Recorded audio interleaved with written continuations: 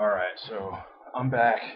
I rode the BMW GS 1200, the GSA, and a v-strom. And I gotta say that v-strom sucked in comparison to the BMW and the Multistrada. But the BMW, I could see being a really nice off-road bike. The suspension's really plush, and there's a healthy amount of power. But to ride as an actual sport tour, sport being the key word there, you have to work way too hard.